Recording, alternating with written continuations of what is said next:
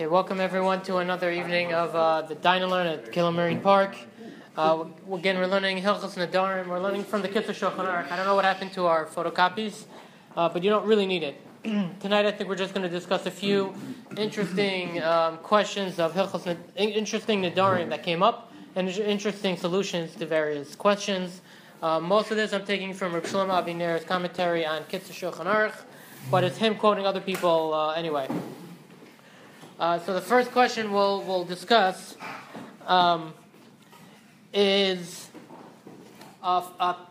this is actually very fascinating. So someone in, let's say, Russia, his son was drafted into the army, and he took a neder that if his son comes back from the army whole, he comes back shalom, b'shalom. If he comes back b'shalom, so then he'll give a lot of money to tzedakah. Let's say $1 million to tzedakah. So after however long it is, 2 years, let's say, he comes back, and the son is healthy, and he comes back with a non-Jewish wife.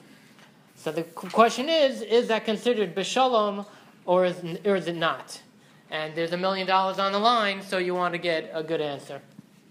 So they brought it to the Emek Halacha. The Emek Halacha, first he wants to say like this: Yaakov Avinu, it could be it's a Beferish Rashi. Right, Yaakov Avinu, when he's about to go out to Lavan, he's running away from his parents' home, he's going to Lavan. Vayidor Yaakov neder lemor. Yaakov takes a neder, and he says, Im yeh Elokim imadi, if Hashem is with me, ushmarani b'derech hazeh, and he protects me, asher anechi olech, v'nosan li lechem lechol uveged lilbosh, and he gives me food to eat and clothing to wear. V'shavti b'shalom el beis avi, and I return b'shalom to my father's house. V'yah Hashem li leilokim. Rashi says, what does it mean? B'shalom, he already talked about protecting him physically and feeding him and clothing him. So what does it mean? B'shalom, Rashi says, B'shalom, shalem min hachet, shelo almad mi darchei Lavan, that he won't learn from the evil ways of Lavan. So we see B'shalom even means spiritually. So maybe you could say that this neder, that his son should come back B'shalom, includes that he should come back without any obvious, big, blatant errors. So if he said if he comes back alive, he would certainly have to keep his neder. Certainly. Okay. Certainly, if he said alive. Does it mean psychologically, though? Would it mean like if he was, the individual was psychologically scarred? So if he was emotionally... so if someone, let's say someone comes back injured. Kehillah, it happens. More often than someone not coming back, they come back injured. So I don't know what the answer would be.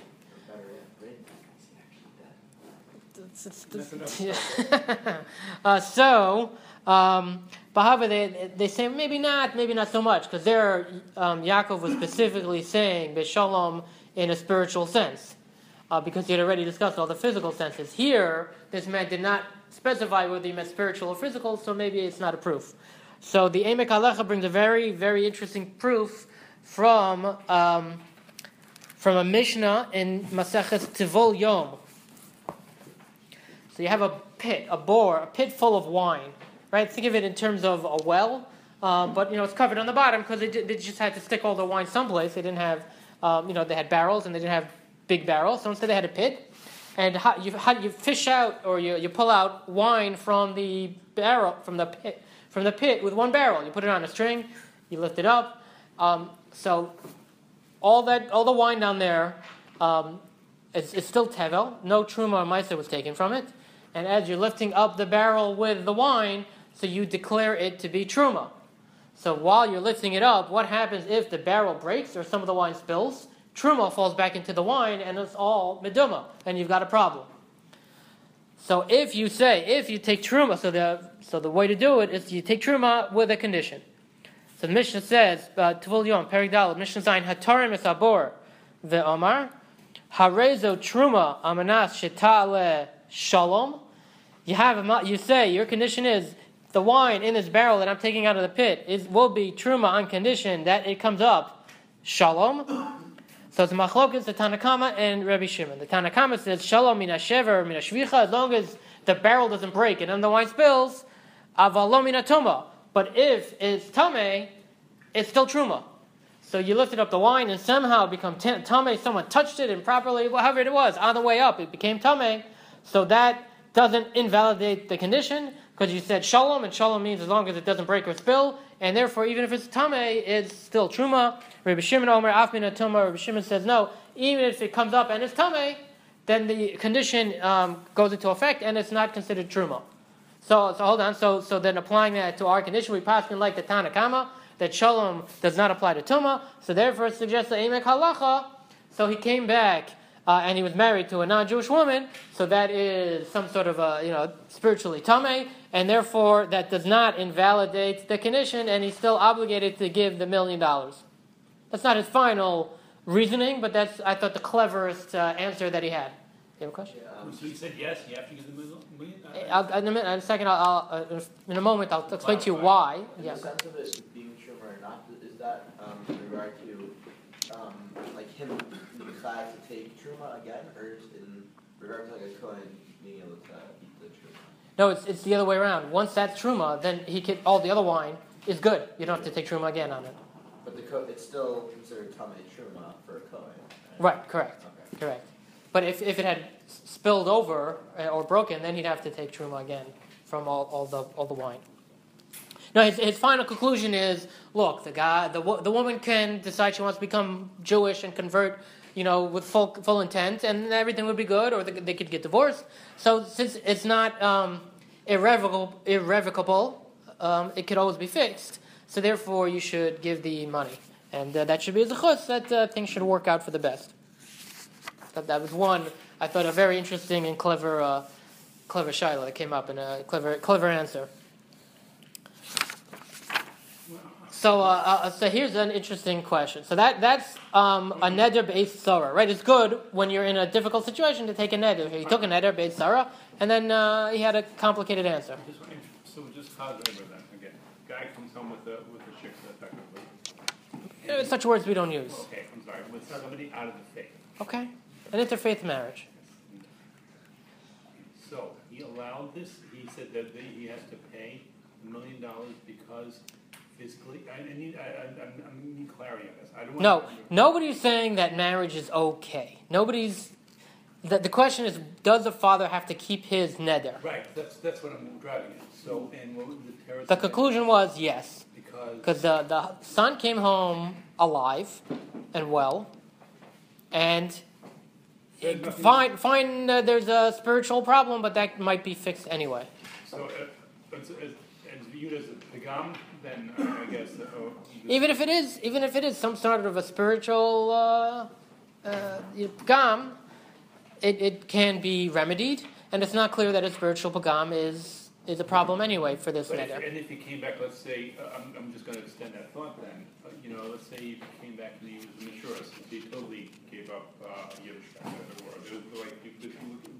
If he was no longer from. Yeah. That seems to be the case here. I mean, it's rare for someone to come back with a non-Jewish wife and still be Shomer Shabbos. So even in this example, it doesn't make a difference then. That's what it seems to be. So the Nesiv had a nephew who wrote the Torah Tamima. His name was Baruch Halevi Epstein.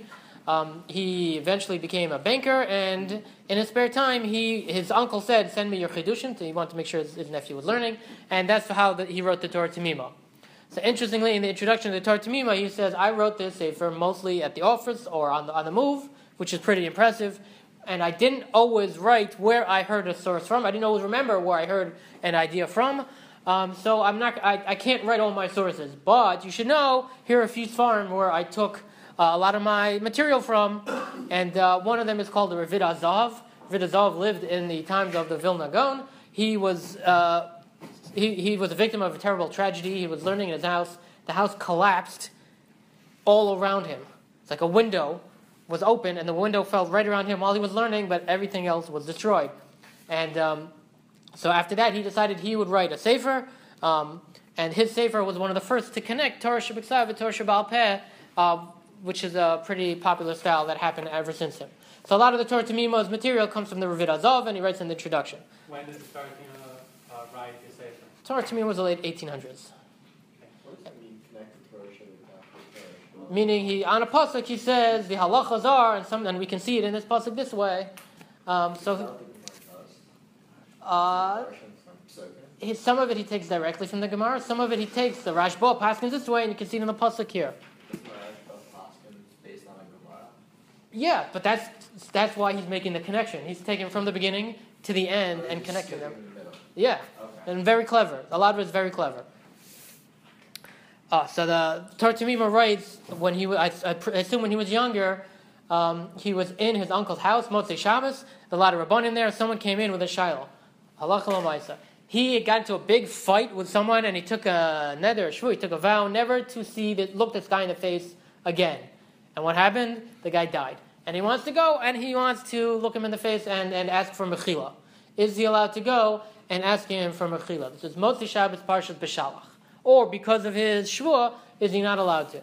So the Rabbanim are saying, well, did he have this in mind? Did he have in mind alive? Did he not have in mind the dead? And the Torah Tamima says, what do you mean? We just laid it this way in this parsha, because B'Shalach it says, right at the beginning in Perek Yudal, it says, Ki asher re'isim es Mitzrayim hayom. You see Mitzrayim today. Lo sosifu lirosam od ad olam. You'll never see Mitzrayim again. You'll never see the Mitzrayim again. Later in that very same Perek, it says, Vayar Yisrael es Mitzrayim me'esal svas hayom. They did see them. And they were dead. So then they're dead. So he said, so what's the terrorist? Terrorist is, when you're looking at them, that they're dead, that's different. It's already a different stage, and it's not the same as looking at them alive. Therefore, this guy could go to ask Kehillah from this dead former friend. So great. It's such a great chiddush that it's actually in the Ravid Azov. Ravid Azov says specifically that, and he quotes from the Zohar. It's a Beferish Zohar.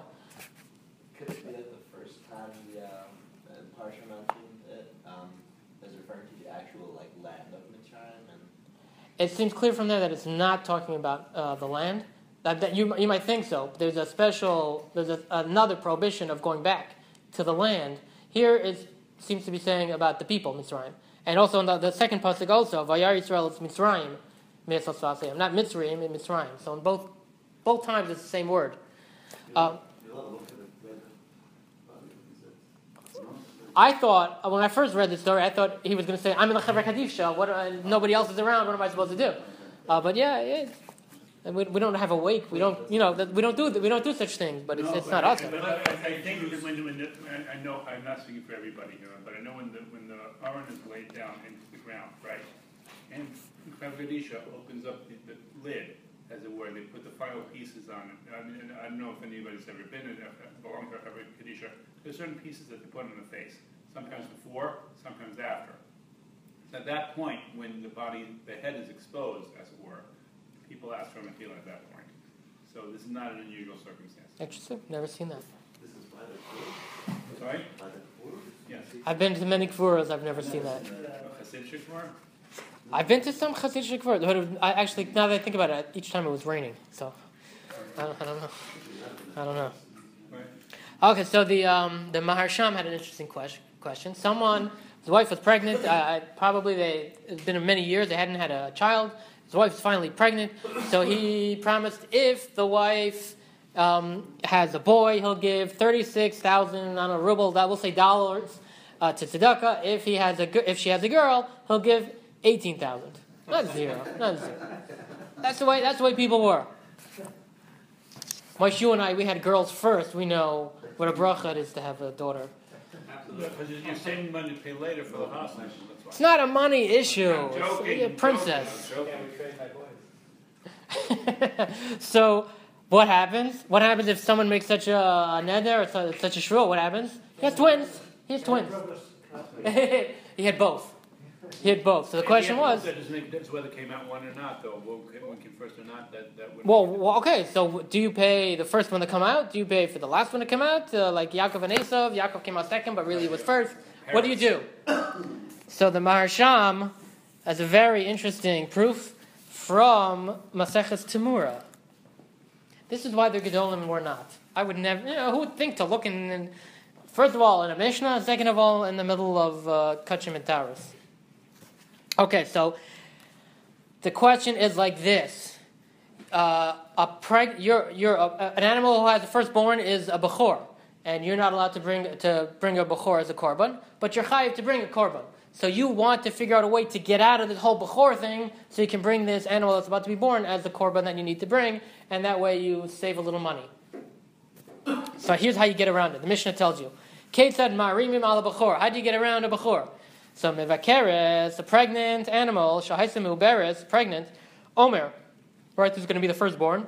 Mashe b'me'eha shalzo, whatever's in this animal, im zachar ola. If it turns out to be male, I'll bring it as a korban ola. So yolda zachar yikrav ola. So then you got it. It works. If she gives birth to a zachar, a baby male, you can bring that as a korban ola. Female can't be an ola, so only the male can be.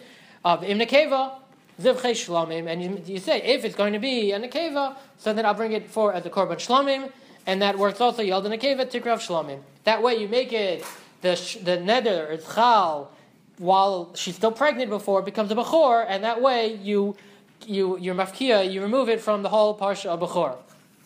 Okay, so far so good. Im zachar ola im nekeva im zachar ola im nekeva shlamim. Right, so you make that tna, you make that neder, yolda zachar nekeva, and then the animal gives birth to both male and female. What do you do? Twins. Hazachar yikrav ola v'hanekeva tikrav shlamim. It's chal on both. You have to bring the male and the female as a korban. So therefore, the Marsham says you have to give $54,000. You thought your maximum liability was $38,000 when you took the neder.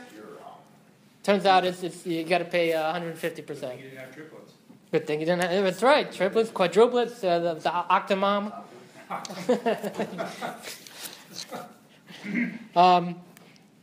Okay, we have a few more minutes. Let's do one more interesting shaila that came up. Let's see if I can find this.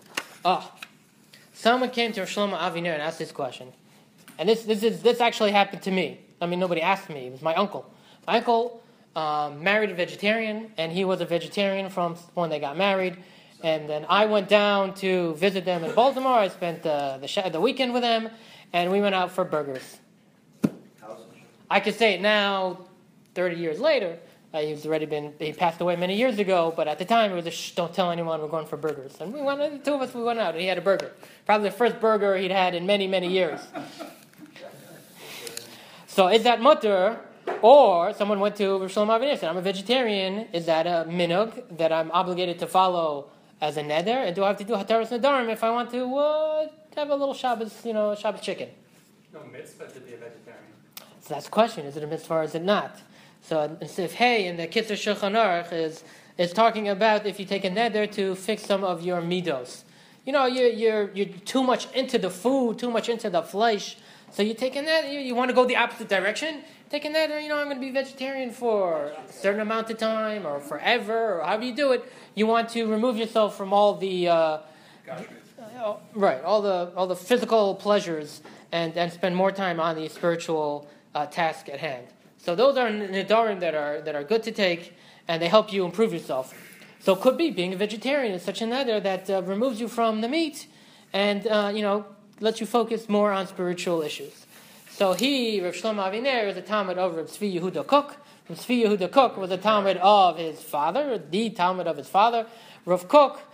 So a few times Rav Tzvi Yehuda Kook, Rav Tzvi Yehuda was not into eating. He apparently ate the same meal every single day. I think it was like a piece of bread and an egg, and that was it. Something very simple like that. So his father, when they were separated for many years, his father would send him letters saying, are you eating meat? Are you eating meat?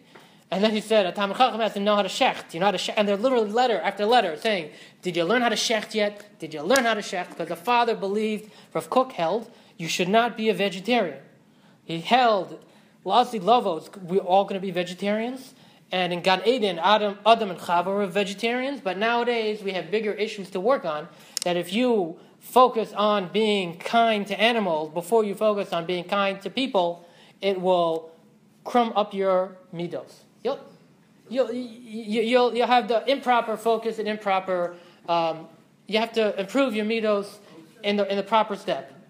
Some people debate about what Rav Kook said. This is the tradition from Tzvi Yehuda Kook about what his father held, and Rav Kook actually wrote it. He literally wrote it. I have the book at home if anyone wants to see it.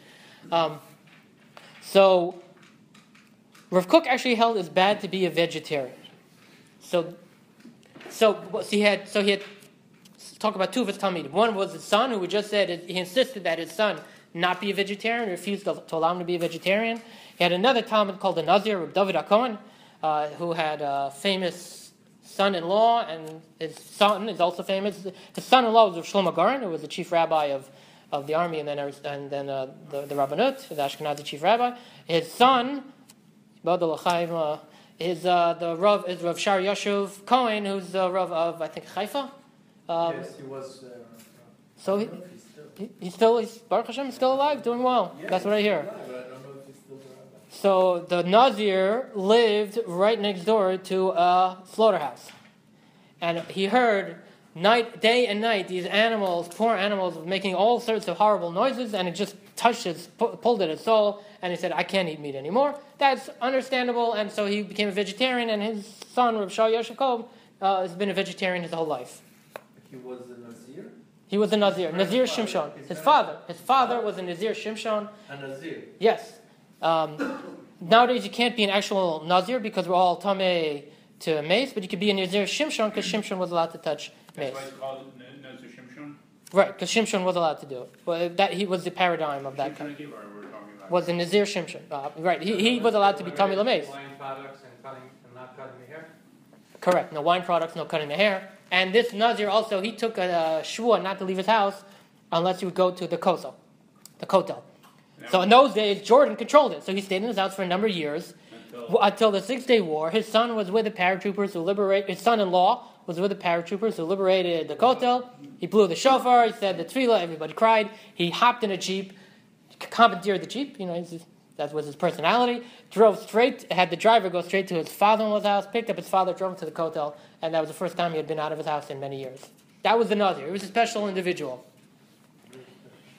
So he was a vegetarian. So it seems to be, it's not a mitzvah to be a vegetarian.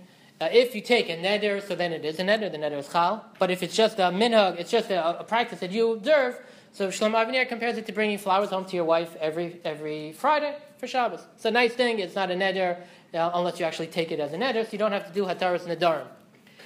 Just one interesting thing he adds that, so what about the Korban Pesach? The only time you're ever obligated to eat meat is the Korban Pesach. So let's say you're vegetarian and we reestablish the Korban Pesach, what are you going to do? So he has an interesting solution, which is, according to Tosfos, the Rambam disagrees. According to Tosfos, you're not obligated to bring the Korban Pesach if you're far away, if you're Tameh, so then you have Pesach Sheni. If you don't own land in Eretz Yisrael, according to Tosfos, you're pater from the Korban Pesach, so anyone who's a vegetarian should not buy land in Eretz Yisrael, and that way they'll never be obligated in the Korban Pesach. Okay. That means if you buy a house, if you buy a house, though, would that be considered owning land? I think it would. If you rent, probably that is enough to obligate you. I'm not sure. I have to check it up. Because chiris is to some degree konel. Conceivably, everybody then would be owning land. I'm not sure. There are ways to get around it. There are ways to. I don't recall if I thanked the Meiri family for sponsoring tonight's Dine Learn. If I haven't, thank you very much for the Meiris, and thank you Avshalom for davening from the Amud.